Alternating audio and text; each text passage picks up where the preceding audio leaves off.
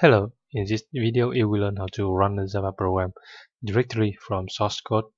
I am Nam Haming from codejava.net. Perhaps you are very familiar with the traditional way to run a Java program, which has two steps. The first step is to compile the Java source file using the javac command, and the second step is to use the Java command to run the program. This two-step traditional way of running a Java program that has only a single source file is somewhat verbose and unnecessary.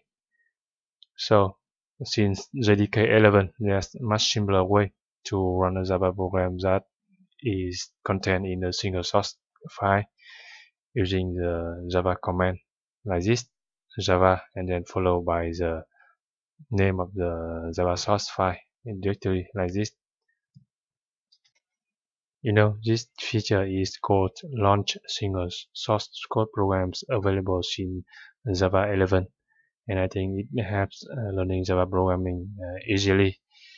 Running a simple, small Java program within a single source code file is simple and easy. Now, let me show you some examples of running a Java program directly from source file. First, run a hello world program and run a program and pass the arguments to the program and run source file with package name and run a program that depends on an external library. You see, this is a classic hello world Java program that prints hello world string to the console. And this is a command prompt, and let's type Java dash version, and you can see I'm using Java version 14. Of course, you can use any Java version greater than or equal to Java 11 that supports running Java program directory from a single source file. Change the directory to the example directory.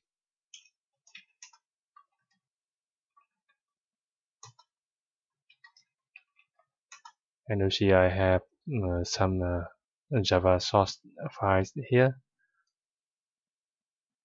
And now let's run the hello world Java program directory from source file using the Java command java hello.java like this. Enter.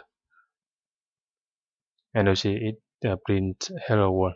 Very convenient, easy to use for a small program for beginner learning Java. Just use a single command like this, Java, and then followed by the source code file name instead of the traditional two steps compile and run. And let's see the generated dot class files, and you see no generated dot class file because the Java compiler compiles and generates the dot class file in memory.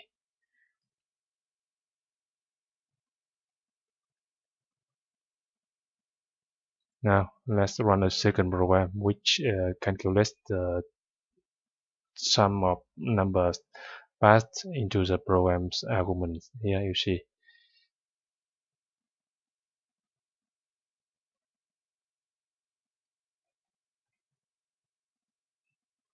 Java sum and then pass the arguments to this program.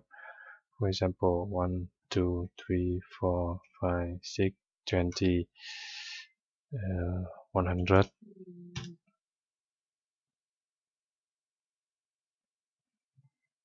We got an error here.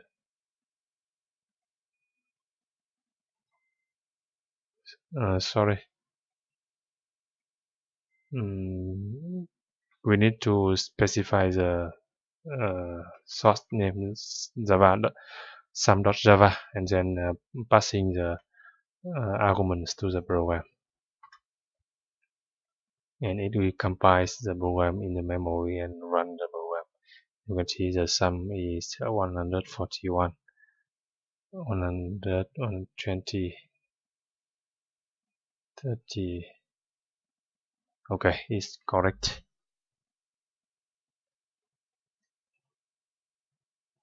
What about class declare in a package like this? Package head.codejava. Package head.codejava. And in this case, we run the program as normal directory. Now we specify just two number, 129.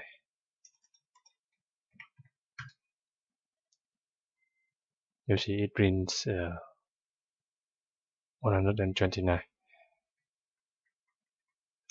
And you see no dot class generated. The Java compiler generates the dot class file in memory. Now let's run a Java program that depends on an external library. You see this see a database program that connects to MySQL database and read all rows from the customer table and print the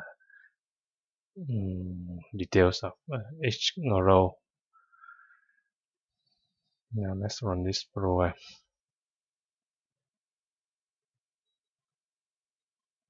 Java database .java, and you see we got error java.sql exception, no suitable driver file for JDBC database URL, and we need to specify the argument to the Java compiler to run this program with an external library. You can see in this directory I have the jar file for MySQL connector Java, JDBC driver for MySQL here. You see, and let's run this program passing argument to refer to this external library Java using a -cp, and then the jar file name, and then the source file name database.java, and you see it prints the rows from the database. So that you have learned how to run a Java program directly from source file using Java command and followed by the source file name. Please subscribe to my channel, like, comment and share this video. Thank you.